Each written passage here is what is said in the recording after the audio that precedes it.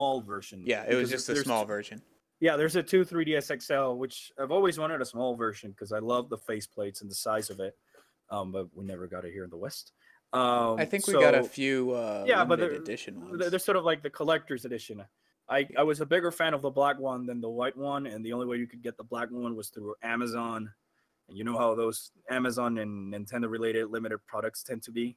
Hmm. Um, so essentially, I believe that the thing they were canceling production was on the small 3DS because most people were just buying the larger one. Period. Yeah. And Um, speaking of Amazon, do you think that you're probably going to try and import the deluxe edition of oh, Samus of course, Returns? of course. I heard the European Nintendo site has actually put up pre-orders again for Yeah, that. I've sort of been up and off about it. I'm still trying to save up money, so worst case scenario, I can pay some eBay scalper for it because the physical stuff that it comes with makes it It's all the well worth it worth for it. me. It's well worth it. Because I really want that, that morph ball keychain, that sort of hard covered case. That's the Metroid 2. I'm just really ticked off that it's just a limited between one only. It's a worldwide release, but you're only doing this for one region. Why not put it for all regions? Yeah, So that's one of the stupidest it's reasons. like if the collector's edition was simply the one they showed on the treehouse that we get here in the West, I would have been happy with it. I would have been happy if there was none of this. This all of this extra things are just bonus that are making my wallet hurt. Um, but being a Metroid sort of collectionist myself Hmm. and collector, I should say, and so most likely than not, because Yeah, I don't live in the U.S. at the moment. It would be a little bit harder for me to import something from Europe to the point that like I'd rather save up the money and pay some eBay scalper once I'm in the U.S. for a while. yeah, and Because like I collect a lot of Metroid things too. I have two copies of the Prime trilogy because I got yeah, the standard one, and then I was at a local pawn shop and I found the steel sleeve yeah, version of it. So I was like, oh, I no, gotta get that. don't get me started with my my collections. It's getting a little bit ridiculous if you ask me. Yeah, like I was Because I don't have. there day one to get the Samus amiibo when the amiibos first came out. She was in wave Uh, I one. I didn't get it because see, here's the thing. I have a younger brother and we both are big Nintendo's fans, but we kind of have a rule that after a specific date, we won't buy a game until Christmas, so that way we can give it for each other as Christmas presents and stuff. Hmm. And obviously Samus was within those um the amiibos and whatnot, but my brother did buy it ahead of time. I just didn't receive it until it was Christmas. Yeah, Which, to be fair, it was made Christmas all the more special when you open Samus on Christmas. yeah. Um, Like I and remember the Christmas when amiibos came out. oh my That god, was all that was there. That was it. yeah, I It was remember that and like it was that and Smash. That was Smash it. That Brothers. was it. Yeah, that was my Christmas. That was our Christmas as well. Just that game and the amiibos. And even then, I still like amiibos simply because it's the only way I can get some figures out of some of my other favorite Nintendo characters like Captain Falcon, um, the Star Fox crew, Ganondorf. That I know that I couldn't get a figure any other way. Hmm. Um, and so I still remember that in my case, with say my collection, I basically have three copies of the Steelbook Metroid Prime trilogy. Hmm. Um, one of them is still sealed, brand new. Yeah, I Um, haven't found a sealed one, but oh my god, I hope I never do because I will yeah, I like will just buy it I have all immediately. the Prime games sealed, including the trilogy version. I have their Japanese versions. I have some of them signed by Jennifer Hale, which voices Samus in the Prime games. Hmm. Um, and the list goes on and on and on. So when And I have all the Metroid games in like their Japanese, their EU, and their American versions, and they bring this new one, I gotta get it because if not, my collection is technically kind of incomplete. Because I even bought Federation Force EU because the cover is just way cooler than the one we got in the US. hmm I Um, think the most amazing thing that I have personally found regarding Metroid was at a GameStop. I found a demo cart for Prime Hunters for $5. oh, the first hunt. Yep, it Yeah, was the first hunt, and it was $5. And I was like, oh my yeah. god, five for that? Really? Well, because it came bundled with the original Nintendo DSs. Hmm. Um, what I was happy was that I was able to find Hunter's First Hunt with a quote unquote case, because when you bought the original DS and it came bundled with the first hunt, it came on a sleeve of sorts. So it's the closest thing we got to a box for it. Yeah, mine didn't have the sleeve. It was just how they Yeah, package used DS I games, was right? recently able to find one with a sleeve at like a local old school retro game store. Mm. Um, so I was just happy to be able to find that because now I can rest DC. Yeah.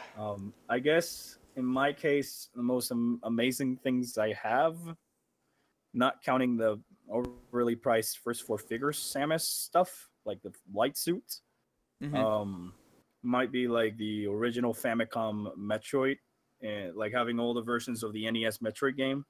So like the gray box, the yellow box, the Game Boy port, the Japanese Game Boy port, the EU Game Boy port, the EU version. So I have like all the box covers for that game. Um, Yeah, I haven't started collecting things that are outside of the the North US. America region, the Yeah. North American region. But I Fortunately, getting will some of the definitely look into that once I have everything from the North yeah, American region. fortunately, looking into the Japanese stuff is not overly expensive and not overly difficult because Japanese people keep a lot of stuff from the old days. Hmm. It's simply that some of the games, when I was trying to get my collector's collection kind of going, um, was a little bit more difficult to find was the a European box version of Metroid NES. Because I used to work in the UK for the previous year, and that was like the only way I was able to find it was by like eBay UK, and Mm. even then I had to find it like at a decent price that I could afford it. Um, but it's kind of funny that sometimes there'd be like a new game that's coming out, and I would not get the game because instead I want to get just like a random piece of Metroid memorabilia or collection. Hmm. So that's the And whole reason why I might be skipping the SNES media to begin with. yeah, the I saw some. I actually think you were the one to post this. That GameStop is posting, like they have a Yeah, the keychain. keychain. Yeah, The yeah. keychain. And that is driving me insane because Now we're gonna have to get two copies of the same game. yeah, I am begging that one of my friends gets it on GameStop and is generous enough to either donate it or sell it to me. Yeah. Um, Probably will be the case because all my close friends know how much of a Metroid addict they are. I in my house they have the shelf, as my friends like to call it, where I just have all my Metroid stuff in display. So they would always be like, "This is for the shelf." So for me, it was just painful because I've been living in the U.S. for like the past 4 or 5 years, and no new Metroid game comes out. The moment I have to move out of the U.S. is when the new Metroid comes out with all these extra little things that I can only get in the U.S. and it's driving me insane. And that was Corruption that came out. Would it Um, have been that? no games because it was like right after Other M was released. Oh, okay. So it was like Federation Force. Oh, what were the pre-order bonuses on that? I don't even remember. None. Oh, It was only on Nintendo UK where you got like a very cheap plastic mouse pad that doesn't really work. a mouse And pad for a DS game. yeah, the UK version came in. If you bought out of Nintendo UK, you would receive a mouse pad with a poster of the game That just seems very weird to me that they'd with a include a reversible mouse poster. pad. Hey, I still have it because it's got Metroid on it. Yeah. It's the only way I got it. It's like if you ever want to sell something to me, put Samus or Metroid in it, and it's an automatic buy. Yeah. Like I Like just was able to find the Uniqlo Metroid shirt. Um, because again, when you don't live in the U.S. or any other places like that, when I got there, it was like, oh, we've already stopped production on that shirt, so I had to order it all the way from Japan. Um, which if you ever do so, buy a size larger than yours. So like if you're small, buy a medium or so because Japanese shirts are tiny. Yeah. So it's it's been very kind of frustrating that I'm getting new Metroid games. Yeah, but I can't get any of the cool stuff because they're not coming over to Central America, which is where I'm living at the moment. Yeah, Um, that's we're still getting the game and the amiibos, but it's not the same thing. yeah, and I never really understood why they don't do that cuz like there's definitely a market for them there. Yeah, it's Like kind of collectors are everywhere. yeah. I know we're gonna get the. I know we're most likely gonna get the amiibos in the collector's edition over here, but none of these smaller bonuses like you get a keychain, you get a poster, you get a free swag when you pre-order your game. And I love the keychain because it's not some stupid DLC thing that should have been in the game. It's just like a physical thing I get to Mhm. use.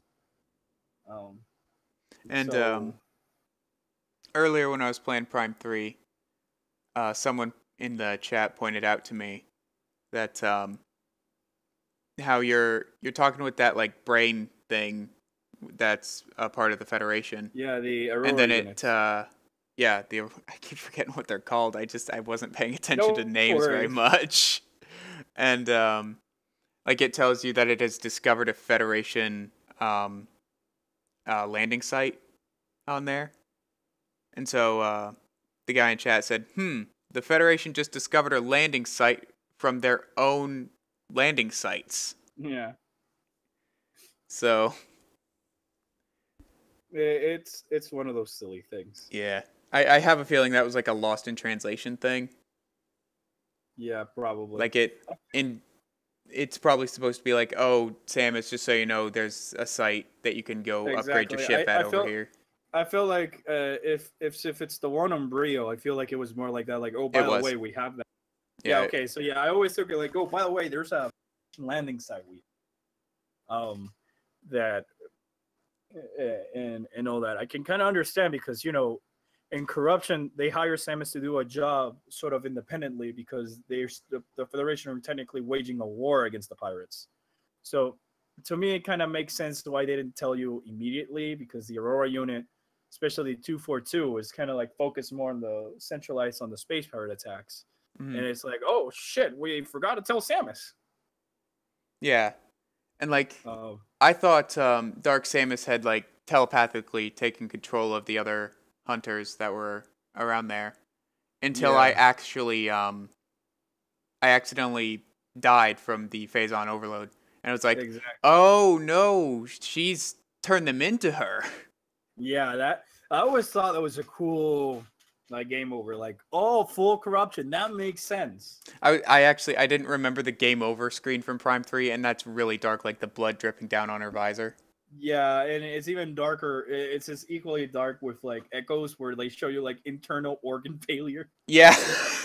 I Yeah. remember I was when I played Like, that is game, I that one was of the like, scans, or is that like a message it no, can give no, you? that's the game over screen. It shows Because I like a close up of one remember, of Samus's organs just like shutting off.